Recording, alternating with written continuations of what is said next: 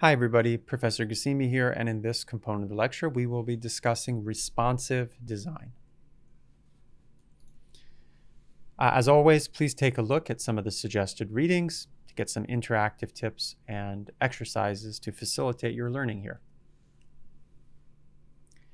So responsive design is not really even a topic or a recommended thing. It's actually essential for contemporary web design techniques. And when we say that a website is responsive, we're really speaking about the behavior that you're seeing on the GIF here on the right-hand side. When you are resizing a browser, the fact that the content reacts to the size of your browser, or that when you view, I don't know, LinkedIn or Facebook through your mobile phone, again, through the web, not through the app, that it looks reasonable and you can navigate it just as well as you could if you were on your desktop. That's what we mean by responsive design. And as we spoke about in our lecture last week, if a website is not mobile friendly, because most people are accessing content through their mobile phone, it's pretty much irrelevant these days. Like, you need to have your websites be mobile friendly if you want a chance at them being used. The way that you create this kind of reactivity in your website is through something called a media query.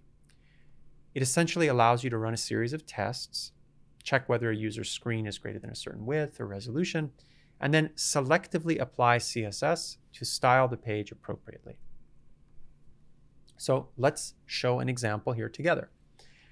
What we have here is a regular grid layout. And in the last component of this lecture, we discussed the grid layout and how it's cool and we can easily lay out rows and columns of content.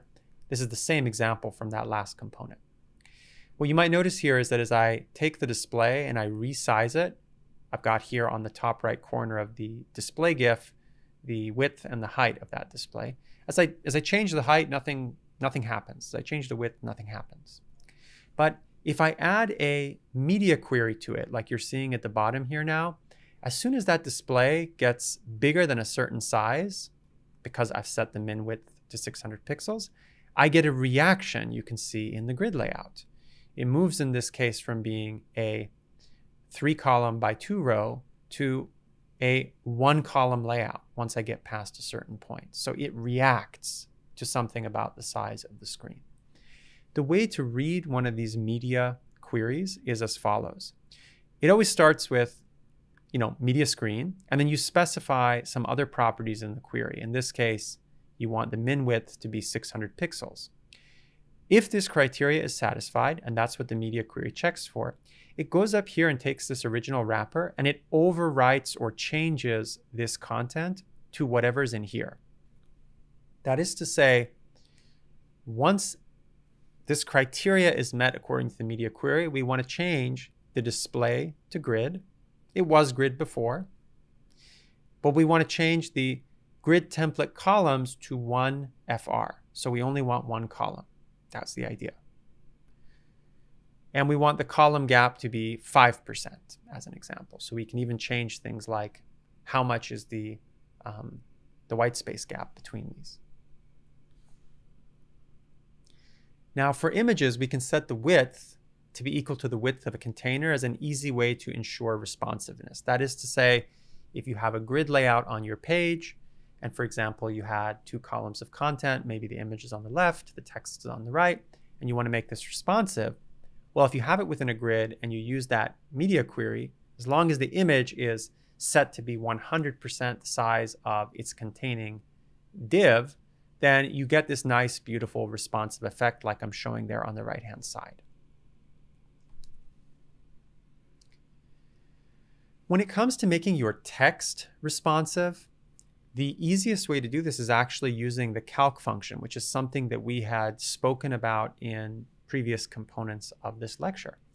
What you can do is you can set the font size of any of your elements, the H1s and the Ps as an example, to be some standard size, 1 EM. This is the font size relative to the parent, remember? So this is like a baseline, plus, let's say 5% of the viewing width or 2% of the viewing width or whatever you want. And then as you scale and contract or increase and decrease the size of your display, you will see the size of the font increasing and decreasing proportionally. This is a nice trick so that you don't have to have a media query, but can still get beautiful responsive font that looks good on a mobile phone, it looks good on a tablet, it looks good on a web browser, and so on. Another thing to note is that when you're going to use or build responsive content, you always want to have the Viewport meta tag available in the top of the document. It just makes sure that you're setting the viewport of the device width and scale to scale the document to 100%. So what I want you to conclude from this is that responsive design is essential for contemporary web design. By using a flexible grid, you only need to add in a breakpoint and change the design at the point where the content starts to look bad. So I really recommend the use of grids when possible. Elements within a responsive grid can themselves be made responsive, like the image example we showed. The calc function can be used to scale text based on screen size, and you can set the width of the viewport to the device width and scale the document to 100% using meta.